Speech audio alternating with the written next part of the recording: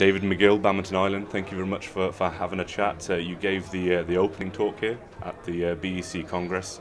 What was the feeling like being with the European badminton community under one roof? It's been a while.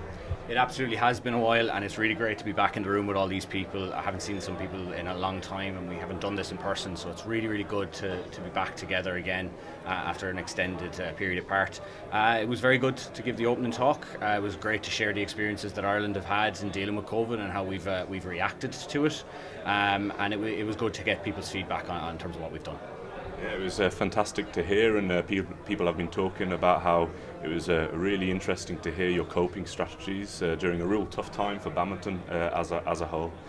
So how is that as a feeling that you're able to share that and proudly represent your country across Europe? Oh, it's a very proud moment for me personally and the organisation. I think it's the first time I've ever spoken at the Congress, and of course it's a topic that's been front and centre for us for so long, and we're very proud of what we developed over the years. We had to learn a lot of lessons, a lot of hard lessons along the way, but I think it's shown out in the presentation that we've pulled something really good together, and something that I hope other NGBs will look at.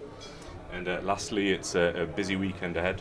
More talks, opportunities to network, which is really refreshing. Yes. To exchange ideas and to really plan perhaps a new chapter for the sport now after the tough times during the pandemic. But what are you most looking forward to, and what does it mean to be here?